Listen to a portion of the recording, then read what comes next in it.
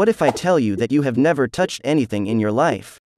Well, most people would not believe this statement, as we think we are touching things all the time. For instance, if you are watching this video through a mobile that you are holding in your hands, then you thinking you are touching it. But are you really touching it? Well, technically, according to physics, you have not touched anything in your life.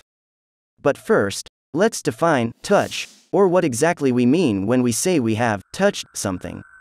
Usually, when something comes in physical contact with something else, this is called touching. For example, when you press the button on the keyboard of your computer, or when you open a door, you would say that you have touched it. But the amazing part of the scene begins when we start thinking at the quantum level. As we know that everything around us is made up of matter, and matter is composed of tiny particles, which we call atoms.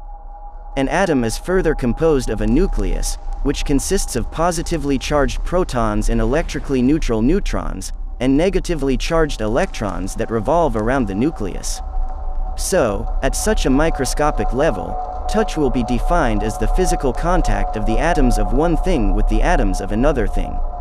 Now imagine, you are going to press the button on your keyboard. The button as well as your finger are made up of some species of atoms. But according to Pauli's exclusion principle, two or more quantum particles, in this case, electrons, can't occupy the same space. So when you press the button of the keyboard, the negatively charged electrons of your finger exert the force of repulsion on the negatively charged electrons of the button. Due to this force of repulsion, you get the feeling of touch. Though it may seem that your finger has touched the button, it is still nanometers away from the button. So we never touch anything in our life, we only get the illusion of the touch.